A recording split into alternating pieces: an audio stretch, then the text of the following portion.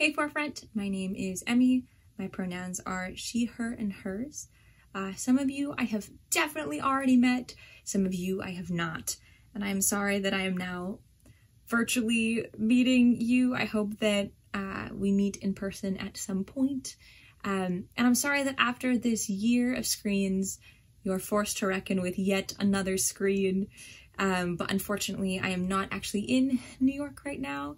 For the past 10 weeks, I've been doing work with Annunciation House, which is a really awesome organization that exists on the border between El Paso and Ciudad Juarez at our southern border, and does work hosting migrants that have recently crossed the border and helping them make travel plans as they get to their next destination in the United States. If you want to find out any more info about them, they're like the biggest organization that's doing the work they're doing in the US. So you can just Google Annunciation House and it'll come up. There's also a really great organization called Las Americas that does legal aid for folks at the border. So if you have like an extra $1 million sitting around and you want to give to either of those organizations, there's my plug.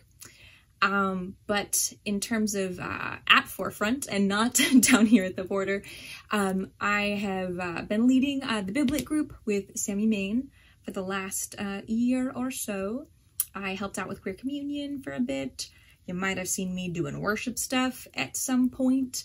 I also, very briefly, in 2019, I think got an award for longest commute to Forefront, as I was coming from a 159th in Manhattan all the way down to a Forefront, which was like a solid 90 minutes every Sunday morning. So there's that as well as part of my Forefront resume. And yeah, that's what I've got. I do want to put a disclaimer into today's message that there's a lot of trauma in this message that we're talking about today. There's a lot of violence. We're going to be talking about rape a decent amount. And if any of those things sound like they're triggering to you or sound like there's something that your body just doesn't want to handle today, then please close this tab, leave the roulette, and go get a coffee. Don't feel like you need to stick around. Be gentle with yourself and please go and get what you need. And even if you're in the roulette and you want to take this time to like maybe switch to a chair that's closer to the door so you can make a sneaky exit if it gets too much, go for it. Please, please, please be gentle with yourself. Some of the stuff we're going to be talking about is biblical. Some of it is more current. So if either of those categories of things sounds like something you just don't want to handle today, please don't make yourself. And while those folks are shuffling around or closing this tab or getting their coffee, for the rest of us, I want to launch into a quick prayer. Oh man.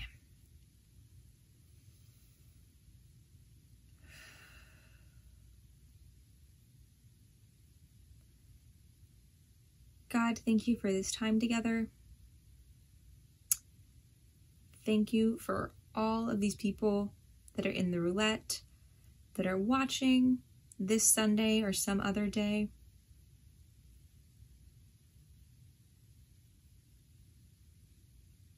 I pray that you would give us some of your much needed love as we're listening to this.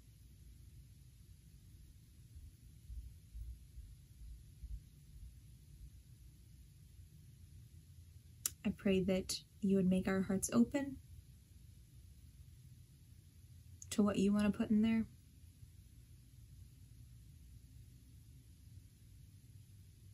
And that we would leave this place or this message, if we're watching online, with a better understanding of how to love those around us and how to love ourselves well. Amen. All right, so today's message is going to be on Sodom and Gomorrah, which you may have heard before, you may have not heard before. It's kind of a super intense and pretty bonkers story. You may have seen pictures before that look like this, or that look like this, because some people are really into the Sodom and Gomorrah story. Some people absolutely love it. The Bible miniseries, which adapts like all of the Bible in more or less historical fashion, has like this 10-minute sequence of just like fire and brimstone. It's all very intense. It looks a lot like a low budget version of like the last 10 minutes of The Lord of the Rings. It's just fire everywhere. Lots of brimstone and lava and all of that.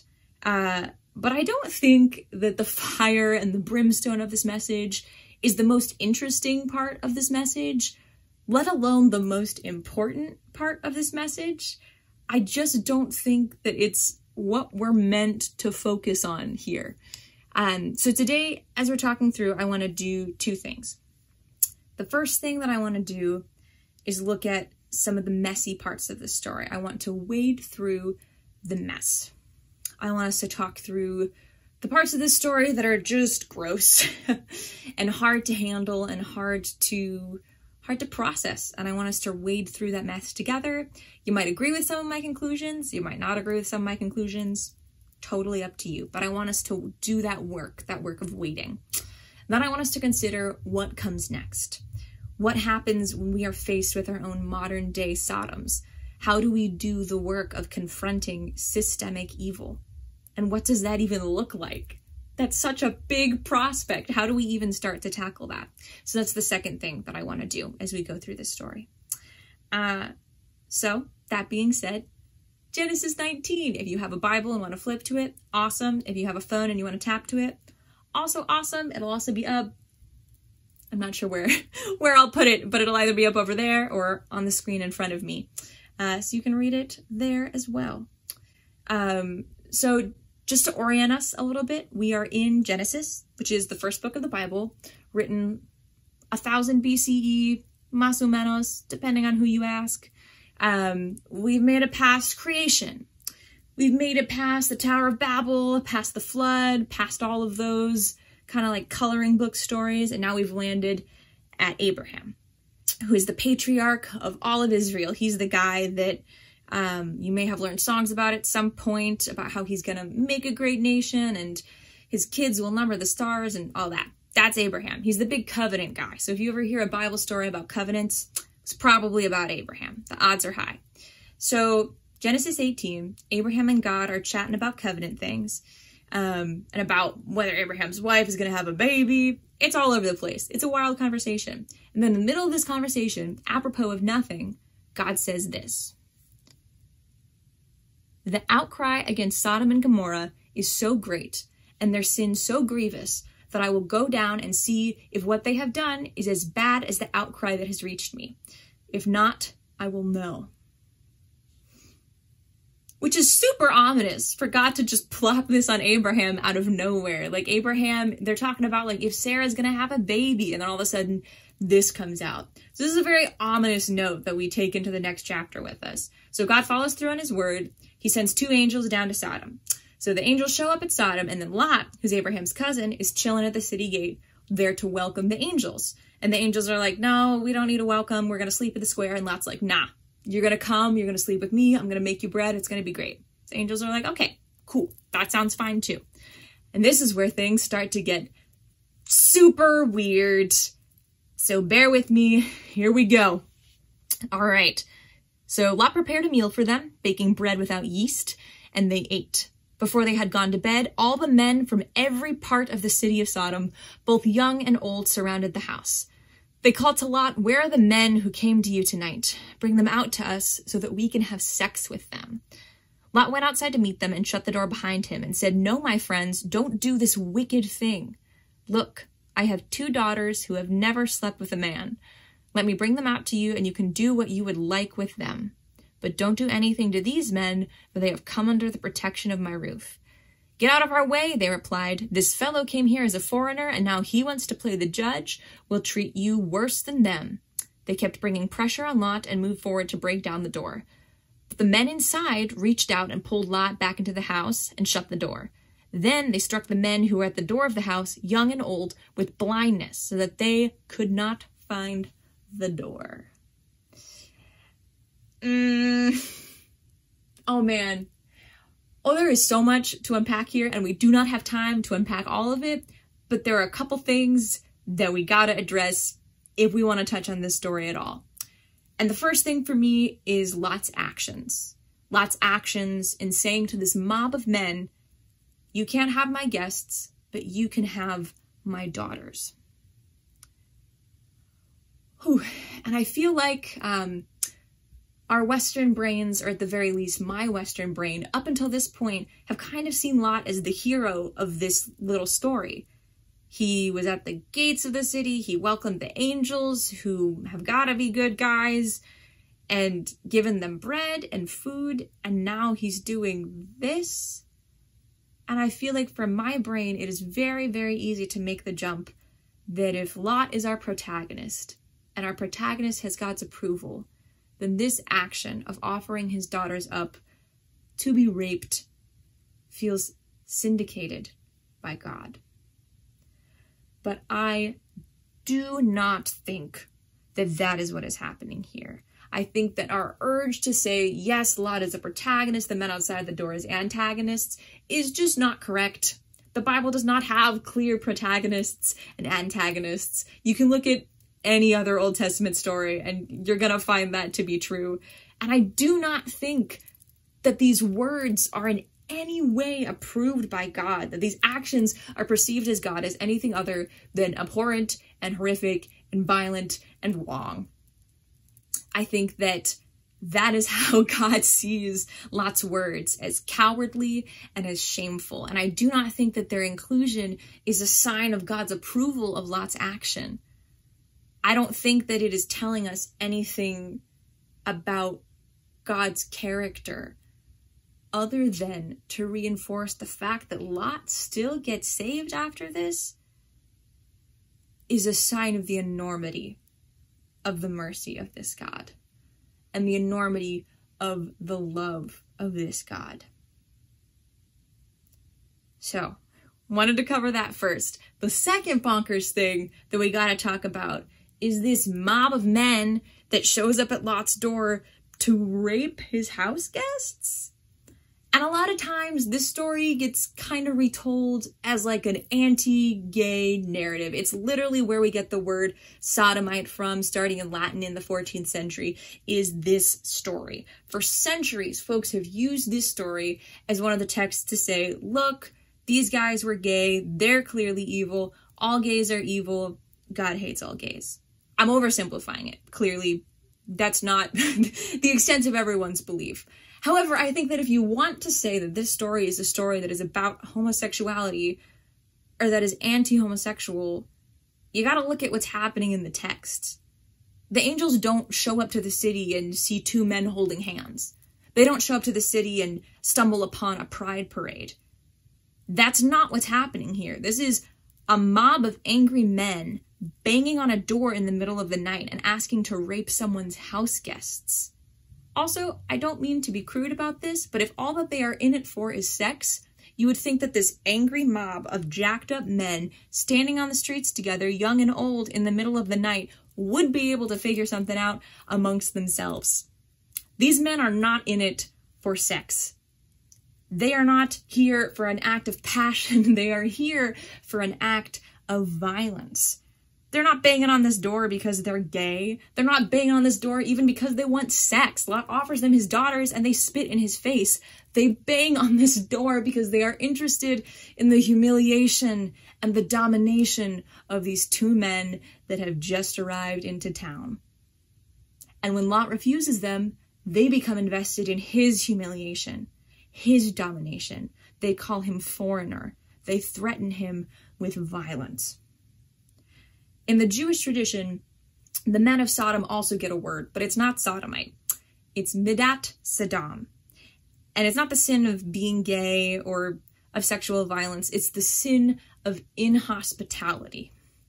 The word midat Sodom actually shows up in the Talmud in the 4th century, 10 centuries before the word sodomite ever enters the scene.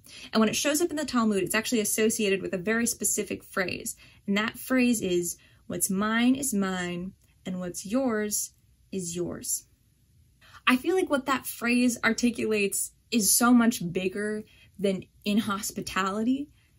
That is a phrase that is about greed. That is a phrase that is about the refusal to see the value of other human beings, or to address them with dignity. The greed of the Sodomites in wanting to dominate and humiliate Lot's guests and refusing to offer them welcome or hope or safety. The greed of prioritizing their own pleasure and their own dominance over the physical safety of others, and their willingness to engage in violence to satiate their lust for power.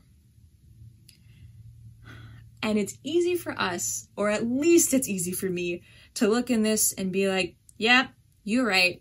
That's terrible and sinful. And I have never engaged in sexual violence. I've never banged on someone's door in the dead of night to ask to do anything to their house guests. This is not something that has anything to do with me. But how many times have I, in interacting with someone in my day-to-day life, thought to myself, well, what's mine is mine and what's yours is yours? How many times have I refused something to a guest or to a friend because I was too invested and too busy in my own pleasure and dominance to think of their needs, their wants, or their desires? How many times have I failed to make someone welcome because I was too preoccupied with what would make me feel best? How many times have you? And I don't ask us these questions to make us feel shame or to somehow imply that boundaries are not important for healthy emotional relationships, but I ask us these questions because I think the text is asking us to consider them, asking us to consider the ways that we are unwilling to let go of our own pleasures for the love of others. Let go of our own comfort and be better hosts to those in our lives that we could welcome into our communities or our homes or our lives. So this next section, the two men said to Lot, do you have anyone else here, sons-in-laws, sons or daughters, or anyone else in the city who belongs to you? Get them out of here, because we are going to destroy this place. The outcry to the Lord against its people is so strong that he has sent us to destroy it. With the coming of dawn, the angels urged Lot, saying, hurry, take your wife and your 2 daughters who are here, or you will be swept away when the city is punished. Then the Lord rained down burning sulfur on Sodom and Gomorrah from the Lord out of the heavens. He overthrew their cities and the entire plain, destroying all those living in the cities and also the vegetation in the land. But Lot's wife looked back, and she became a pillar of salt. I love this image so much of this pillar of salt because it's so textural and it's so specific. Nothing can grow on a pillar of salt. A pillar of salt is completely devoid of life. In Hebrew traditions, there are a few different understandings of why on earth Lot's wife would look back. One of them is that she was looking to try to see her 2 daughters that she had left behind. The other one is that she was thinking about going back to get all her stuff, to, run back to her house and save what she could out of the flames and then head back up to the mountains with Lot. But the third one, and that's the one that I want to look at today, is that she was turned into a pillar for looking back because she wanted to see the pain and the violence of what was happening from the safety of the mountain. I want us to pause on Sodom real quick and talk about Ciudad Juarez. Ciudad Juarez, for those of you who have not heard of it or do not know about it, it's right on the border between El Paso and Mexico. It's literally, you can walk to it. Under the Trump administration's MPP, or Migrant Protection Protocol, which did not protect migrants, 65,000 migrants would go there to wait for their asylum hearing. As of May, over 15,000 are still there. If you are white, Juarez is great. I went to a cafe in Juarez and got a cactus salad. When you walk over, there is a shaded walkway for you as you cross over the barbed wire fence and the wall that separates the 2 countries. And once you get there, you're greeted by an outdoor market that sells goods. I walked there alone and not a single person bothered me. If you are white and you are in Juarez, you are probably going to be just fine. If you are a Central American migrant in Juarez, you are probably not going to be fine. Yesterday was the 4th of July in Juarez. 2 people were murdered. One of them was found wrapped in a blanket. 18 people have been murdered this month. Last year, 5 days went by in the entire year where someone was not murdered. Migrants wait for their asylum hearings in Juarez for years. Some people survive the wait. Other people do not. In May, a 19-year-old boy named Christian San Martin Estrada was killed a few days before his hearing for asylum into the United States. To hear of Juarez and remain silent is to be a pillar of salt. To hear of violations of human dignity and not cry out is to become a pillar of salt. And to say to a guest or to a migrant, what's mine is mine and what's yours is to be a sodomite. This doesn't mean that we need to live our lives constantly tuned to the flow of evil in this world, because that is not sustainable. It doesn't mean that joy in the face of suffering is sin. And it doesn't mean that taking care of your mind and your body and your soul is anything other than a holy and a worthy practice. But what this does mean is that when we see injustice or violence or death, are we raising an outcry unto the Lord? Not everybody's Sodom needs to be Juarez. There is so much evil in this world, in this city, on the subway, on Twitter, in your own home. There is evil literally everywhere. But when we encounter evil, do we turn towards greed and dominance and the pursuit of our own pleasure like the Sodomites? Do we turn towards apathy and observation like Lot's wife? Or do we turn towards a third path, orienting ourselves towards the remedy of evil? I want to propose a way forward for us, a way of engaging without indulging the greed of Midat Saddam or becoming voyeurs to the suffering of this world. I want to propose a third path that does not involve overindulgence or under-attentiveness, but engages us to the practice of the restoration of this world. And I want to do that by considering 3 C's. The first C is to choose to see. Not as voyeurs or as people standing by, but with our eyes wide open, abandoning blindness and choosing to live as engaged members of this world. We choose to see the violence of our cities, the racism of our government, the corruption of our histories. We choose to hold that. It doesn't mean that we're listening to NPR 24/7. It doesn't mean that we don't have healthy boundaries and practices to restore us so that we remain healthy and whole and well. Even Jesus would go up to the mountain and he would take his naps and then he would come back. Choosing to see means being aware of the suffering of this world, choosing to acknowledge it, and yet choosing to orient towards hope anyways. The next C I want to talk about is choosing to listen. Twice in the story, the phrase come up, the outcry against them was so strong. And the first time I read this story, my question was, who is doing the outcrying?